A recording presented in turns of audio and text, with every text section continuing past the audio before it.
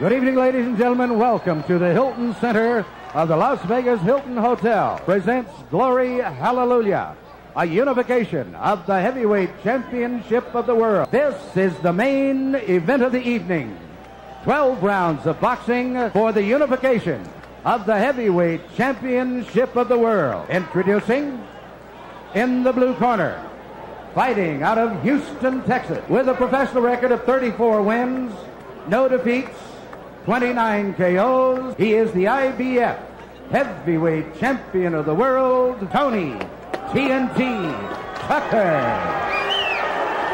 And in the red corner, from Catskills, New York, he is undefeated in his professional career, 30 wins, no defeats, with 27 KOs. He is the WBA and WBC Heavyweight Champion of the world, Iron Mike Tyson. Okay, now, here we go. Now, you've had your instructions in the dressing room. Any question, Mr. Tyson, the chief second. Let's get it on. Come on. It's time for Tony Tucker now to walk the walk, or run the run, as it were. Takes. I was expecting Mike Tyson to jump right on Tony Tucker, try to frustrate Mike Tyson. But as he struck, good right hand by Tucker. That might have been the best shot that Mike Tyson. That uppercut blocked Mike Tyson. This must say something.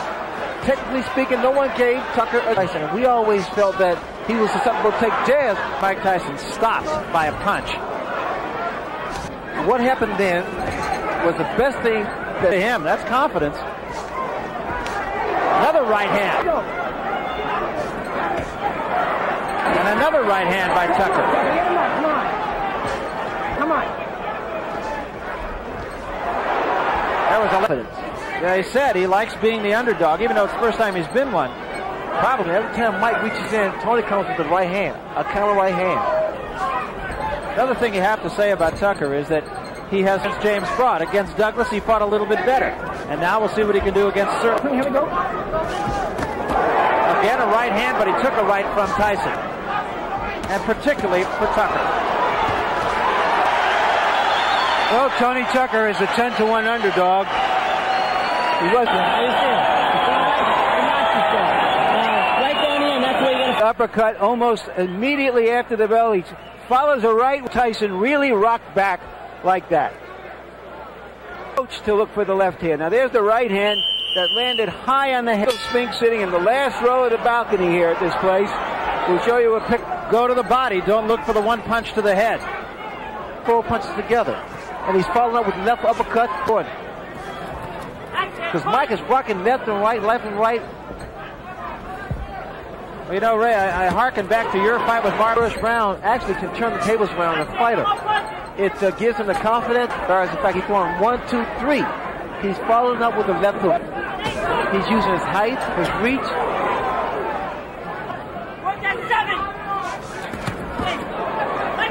See what Kevin Rooney was telling him to do in the corner. Now, see, this is what Tucker let Tyson work that body. Tyson.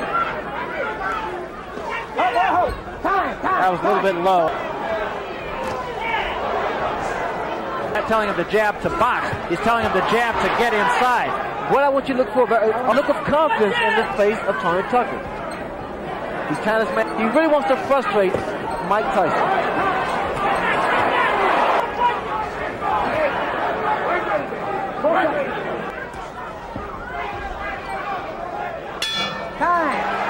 On the planet, he's the only one who has a chance to beat Mike Tyson tonight. And right now, if you're doing that, keep your balance. When you punch him, walking.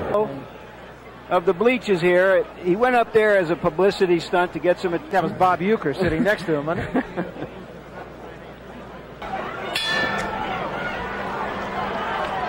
This is a punch inside. Now we need to see some jabs by Tucker and some lateral move coming in with his head. Time, step back. Playing very take charge as a referee. No nonsense guy. Tucker with another. Body first, dominate. All right, get off that neck, Tony. Get off that neck. Corner. Tyson on the way in. He's finished with the left hook, Barry. Allowing Tony Tucker to get that hook and that uppercut in. What's the point with coming in with his head? The uppercut. has been doing a tremendous in left hand, and that staggered Tony Tucker. Getting lame, but the fact of the matter is, frustration. It creates frustration in the fight. Watch out! You got two hands up. 7.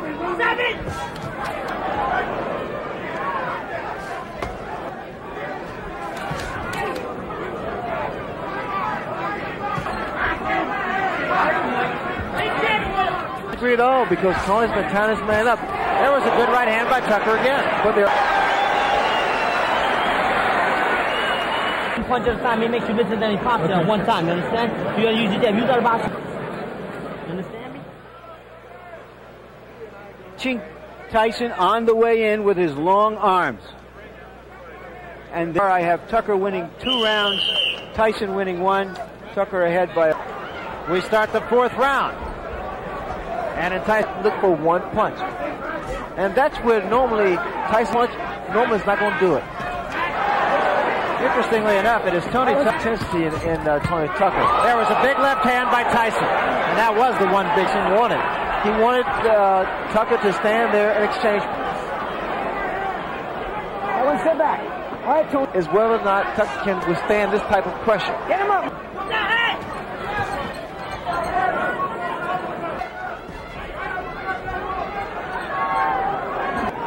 Tyson needs to use his jab to get in because a lot of times he's lunging in. Tony Tucker's starting to work again. The head. There's a right hand again by Tyson, but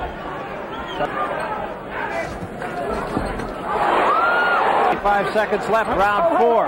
Very competitive fight. So movement seems to be affecting Mike's punches because he's not able to get. But every time that Tucker stands still, you notice a big left hook lands from Mike. Now he knows he just has to fight him. Hit him, and if open up. Concentrate more on that. You still got to jab with this guy. What you got to do is jab with him. You understand? Okay. Tyson is working closer into Tucker left, that he did throw right behind it. But Tyson's starting to double his punch up a little bit. Something that could become a factor that you never thought would have is the fact that this only thought that's sort of like making War and Peace. From 1,200 pages to 1,000 is that Tony Tucker initiated respect. He stood his ground. Good hand speed by Tony Tucker. Tyson got the better of that exchange. He stood right in front of him and he said, what I'm going to do is I'm going to move and I'll be firing. I'm not sure about the 4th, but the first 3 rounds, exactly what he did. I noticed that a lead-off right. There's a left hook. I'm in front of Tony Tucker, and that's why Tony's able to get those punches off. Be less of a target.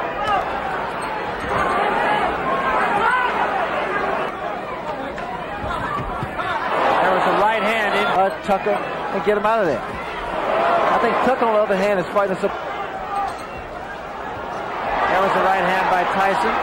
Heard, ladies and gentlemen. It's a Las Vegas cheer. Past the 5th round, and it was an even bet. You have won the bet. Listen, don't get this. I got to hit him before I push him off. Don't grab him. Push him off and attack him. You understand, man? More just. Better intention, Brody. Is winnable. But you see that? There's in seconds out of the ring. The bell had rung. They were so excited about the prospect of a lot of people. Right hand by Tyson. Mike Tyson, and I think he's probably fought stronger fighters by pushing a man off. Right Tyson. Step back clean. With him. The mistake Tyson's making, he's following Tucker around, moving to his right. And what Mike has to do is move to his left to cut. Because I didn't expect that much from him. But the fact of the matter is, Tyson looks right now like he's in it for the long haul here.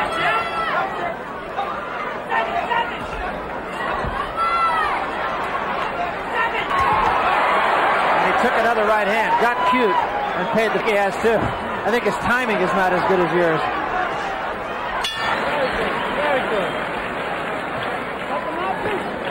You see, you hit him with the right hand.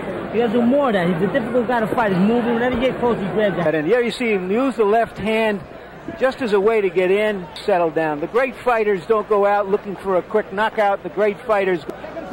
And here's my scorecard so far. I have Tyson coming on in the last. He had at the start of the fight to establish himself. Doesn't seem to. You notice the movement of Tucker's really throwing Tyson off. Not allowing him. Last 3 rounds has been effective in allowing him to get inside. And we see Tucker trying to finish tense as he was in the first fight, has he, Ray? Where he was just like Douglas. He appeared to be as loose throughout most of this fight. No, I would agree. He had a cramp in his left arm in the first round, a knot actually formed. It was with from tenseness. Also, I think in the back of the great fighter. You know, another thing that I feel we should at least point out here is there was a rumor about Tucker's right hand that he hit from a big man. Not in a heavyweight. They don't throw those kind of punches. Once again, with Tyson, which brings the crowd alive. Well, when you do that, and I know from experience, because we have to give Muhammad Ali a little credit for that tactic. I don't think so, though. He has been unable to get back what he had in the first 3 rounds of the fight. Hold. Don't let him hold. Don't say that. Don't say that. Don't even think that. Now there you see, he's pointing. That 7th round with Tony Tucker being animated on his hand, it really affects a fighter, especially when the champion half works. But if you analyze it though, bro, actually he's doing what I did to Hagler. He's punching a little bit. Over left hand. Okay. He's talking for a long, long night. In the middle of the last round, we talked about him throw the right hand in anger. Since the middle of the last round, I hadn't noticed it. This magnitude. When you're fighting, you really don't feel it because those adrenaline's flowing. And tape on the glove of Mike Tyson. They'll cut it off. Momentary timeout. It doesn't seem like much. But right here, Tucker's being cool. He seems to have gained control of the fight. His knees seem to buckle just for a second. Right hand up on the top of the head.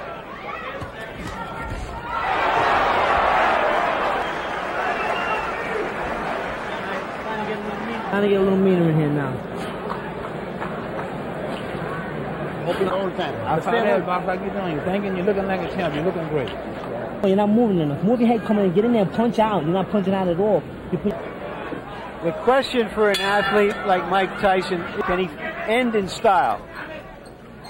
Kevin Rooney. Let him go, Tony. You can hear Kevin Rooney yelling in the background. Get on him, he said. In order to get inside and not be so stationary, because what's happening, he's very susceptible to the uppercuts. There's a right hand by Tucker. That back tight. Get him up, both of you. Come on. That was a big left hand, but again, Tucker's the direction that Tony Tucker's moving, it takes away the power of it. Come on, baby. Right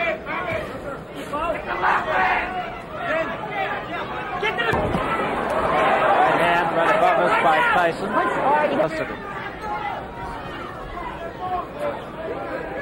Let him go. Left jab of Mike Tyson. There's the instinct for self-preservation has kicked in with Tucker. Spit that out here. Here we go. Unofficial judge, that's me. I did score the 8th round. He has to knock him down or stop him. I think it's a little closer than that. But of these last few round punches, or the percentage of punches that are landed, he has been the aggressor. Mike has not been able to land the kind of punch.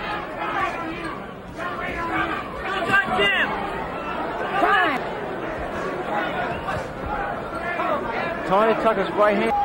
Tyson continually putting pressure on Tucker now. Come on. Jab, then step. Like that. Throw a jab, then step in. Get close. Now come. There was. Now he's starting to cut the ring off.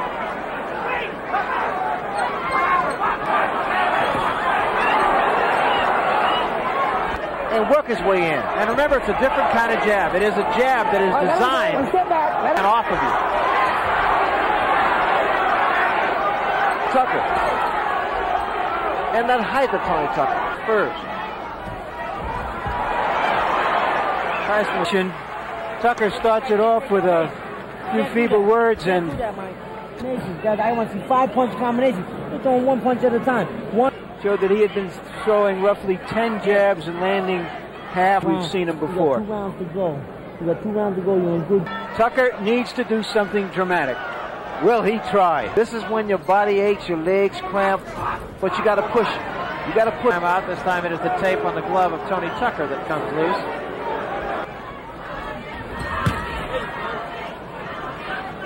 There's frustrations because of what Tucker's doing. Time his man up. Those are the antics there.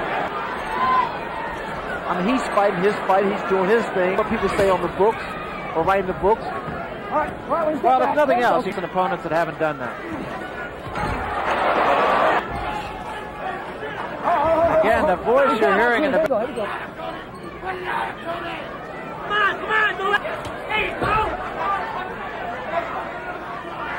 Tucker's fighting a great fight.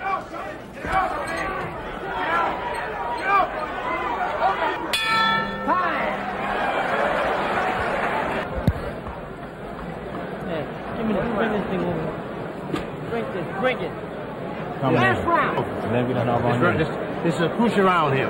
Please, so. I don't know. You understand, man? I want to win this round big. You understand? Yeah. Get out there and do something with this fucking round. Becoming the unified heavyweight champion at the age of... An effective victory. It was interesting to hear Kevin Rooney in the corner saying, with these judges, you never know. You on the title against Buster Douglas. I felt that he needed more experience to deal with Mike Tyson. That he wasn't so well with these so-called experts. I'm going to show you, and this is what he did tonight. And he has. Even if he loses, you have to take your head off to the guy.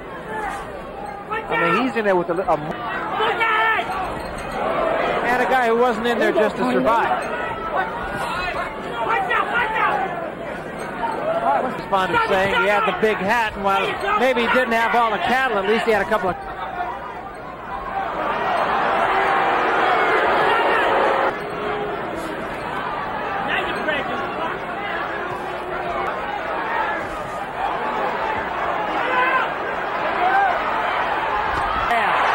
Tucker says, no, I'm all right.